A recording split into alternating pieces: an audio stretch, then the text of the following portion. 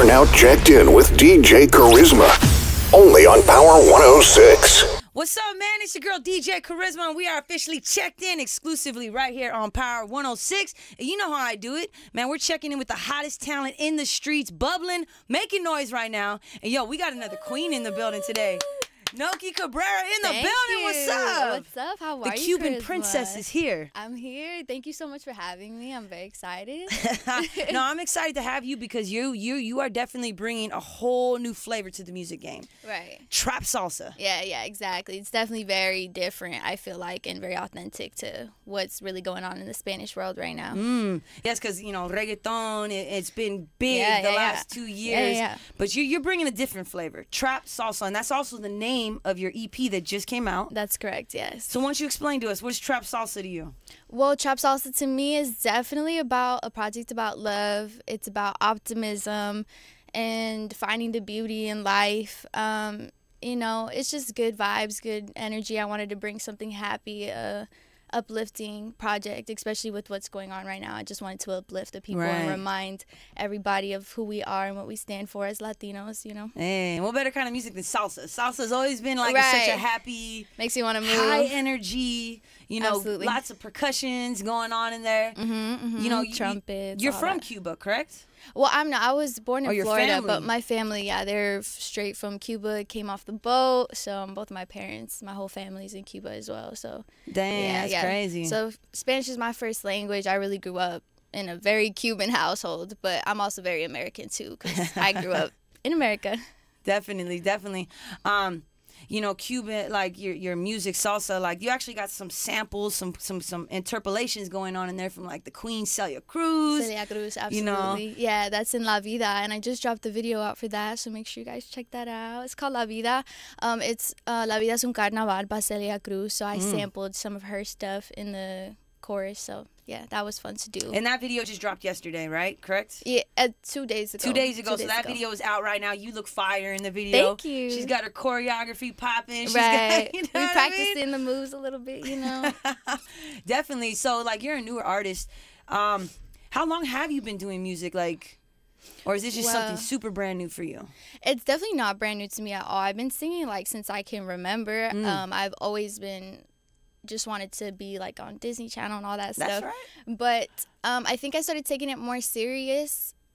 So I was in 6th grade. I was like singing. I was in band class, and my music teacher heard me singing like an Adele song and was like, "Oh my God, sing that again!" Oh, so that he, ain't easy. Adele, that is not I was easy. singing "Rolling in the Deep" actually. Ooh, okay. Yeah, when that was like popping, I was like in 6th grade, and then he took me to the studio. He was one of the first people to really like believe in me, and that was my first time in a studio. He had like the whole band play the guitar for me and all that good stuff. And then that's when I went back to Florida, and I was in high school, and I started making my own music. Like in my closet, I bought a mic and stuff, and I put my song on SoundCloud. And that's when the first time I got a really great response out of people, like a lot of views, like a lot of people in my school were like, "Oh my God, I love your new song." And it just like kind of encouraged me to keep going. And I was like, wow, people like my music, people like me, like this is definitely something I can actually pursue, because it's always been a dream of mine, but to get a good response out of it was very encouraging. Priceless, yeah. And then when I turned 18, I moved to New York. I drove over there, like just very out of the blue. Mentality. You gotta be a hustler. You can't be scared out here. Yeah, you know what I mean? You just gotta go for it. Yeah, for sure. You gotta take risks, and I never really had fear or doubt in myself, so I just kind of took that leap of faith, and I drove out there, and I ended up being an intern at a studio in Times Square, so that was fun too. And then I just started really building ever since. I was like putting out my own videos, my own music. It was a different flavor from the Spanish stuff I'm doing right now, but yeah. And then that's when I came out to California, like right when like COVID started, and then just like kind of transformed. Definitely, and I think you're going on the right route. You know, just the whole the idea of trap salsa, because you know, like we said, we have so much Spanish reggaeton trap, you know, but to hear like salsa mixed in with trap, it's a crazy combination. Yeah, that is a crazy and combination. I would like to give a shout out to your producer who helped you produce all the tracks on this current EP, because he really captured that sound. Yeah, he definitely did. Shout out to Britton, for real. He's so talented, and we've been working super close, and he's helped a lot with the project, and he's so talented too. You know, I had a friend, Memphis, and KP helped produce the project as well, but for the most part, Britton took the lead on the whole thing. Definitely. So like, there's about what 6, 7 songs on the EP. There's six songs on the EP. Out of the 6, what is your personal favorite that you want fans to like? Yo, this is my baby right here. When you listen to this one, so hard. I really have 2 favorites, but I would have to say number 1 is Trap Salsa, just because it is the trap with the salsa. Yeah, it's the theme. The it just makes you, as soon as you hear it, you just want to dance and move, and it's just like good energy. It has a beautiful message, so I think that would have to be number 1 for me. But then number 2 is Que Te Amo, which is the last song on the project. Fire record. Yes, I love that one too. And there are no features on this, correct? No features. No features. All you, which was a great move, because like we really trying to get to know you, because you are the trap salsa flavor that we're bringing. Right. You know. Yeah. So we have one video out. We have the EP out. This is all happening fast. You know, you made it. Like, I seen Billboard, Latin Billboard shouting you out. Yeah. I seen like Spotify, Apple shouting you out. How does that feel? It feels amazing. It's so crazy to get as much as support I've been getting from Apple Music, Spotify, even just the people that have been supporting me on social media, friends, family.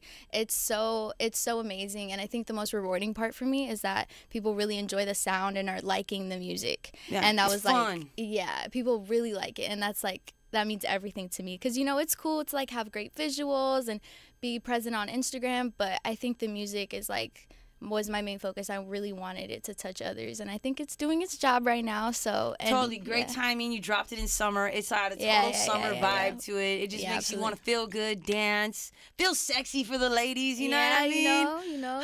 Got us feeling ourselves. Exactly. La Vida is definitely for the ladies. For sure. Okay, so I know COVID's crazy, and we don't know what's gonna happen next. We don't know if we're gonna be able to do tours again. Like, we don't know. Right. But like, performing live, is that something that you can't wait to really get out there? Because we've been locked up. So are you ready to get on that stage and really show people what you got? Oh, yeah, absolutely. I think that's going to be, like, my favorite part about it. I've done some very small shows in New York, and I think that was the funnest time for me, was just to be able to express myself on stage and just kind of relay that energy on stage and with my music and with the crowd of people. There's something about it that's very amazing to me. Right, no, definitely. That energy is priceless. Yeah. Priceless, definitely. Yeah, so I know you sing, but do you write? Do you like to write all your own lyrics? Like, what's the process for you for a song? Oh, yeah, absolutely. Writing is also one of my favorite things to do as well. I've been writing, like, since I can remember. I started writing we're going to bring it back. We're going to bring it back in style, man. People writing their own shit. Let's do it. Yeah, absolutely. I love to work with writers as well. Yeah, I think, you should, just because you have control over, like, what you're talking about. It's really, like, who you are. You get to tell the story. And, of course, I have help. I'll ask, like, Sincere or Britton, like, hey, do you guys like these melodies and stuff? And it's cool not working with people who speak Spanish, because then I'll sing it to them and they don't know what I'm saying, but it's about the feeling to them. They're like, this feels and sounds great, like, yeah, do that, so I get help on that end, or sometimes they'll give me a few bars and stuff, but for the most part, like, the story's yours. Yeah, absolutely. And that's more beautiful, because that's how you really connect to artists, because when it's not their story and then you find that out afterwards, it's kind of like, huh? It's like, what are you talking about? What are we talking about here? Everything I've wrote and spoken about has been very true and authentic to who I am and what I believe in. So we know Celia Cruz is definitely one of your influences. Who are 3 other influences that really made you want to get into this music game? Because it ain't easy, especially for a girl, man. We out here fighting with these boys. So what made you really want to get into this? Who influenced you? Let's see. I love Shakira. Perfect. I grew up listening to her. She's super fire. I referenced her in the song Tanga. Like Shakira, yeah, my hips, they don't lie. Hey. So I love her. Gloria Estefan, of course. She's Cuban as well. Nice. Even Pitbull. Like, I grew up listening to Pitbull. He's a guy in the industry, too, that I love. Marc Anthony, of course. Definitely. He's like the king of salsa to me. So, yeah, I think, That's what's up. I love it, man. Hopefully we'll get a collab with you with Marc Anthony one day or something. You know what I mean? But there definitely hasn't been a female artist like Shakira since Shakira. No. There hasn't. Like, Shakira's one of a honestly? kind. No, she's one of a kind for sure. She just has that, like, it thing, like that youthfulness, the way she danced. She's so natural and effortless. I love what you're coming in with. You're on the right mindset because there's such an open lane for that. Like we said, there hasn't been anybody since a Shakira, since a Selena. Yeah. You know what I mean? So who is that? Oh, that's girl? another Celia Quintanilla. I love her. She's right here, ladies and gentlemen. Aries. She's Aries like me too, or she was Aries. Definitely. So how old are you actually? I just turned 21 in April. Oh, it's fresh. I love it. 21, excited. Right. Things are I'm going. legal EPs now. out, videos out right now. Like Yes, so man. much more to come from you. I love it. Yeah, So this is just the beginning. Just the beginning. Just the beginning. Shout out to Sincere Show. Shout out to your whole team. Really going hard for you right now. She's independent, not even signed, but we got like everyone coming hounding for her because she's hot. Yeah, they're going crazy right now, but you stay know, stay independent though for a while. You know what I mean? Right. Make these labels really big. Right.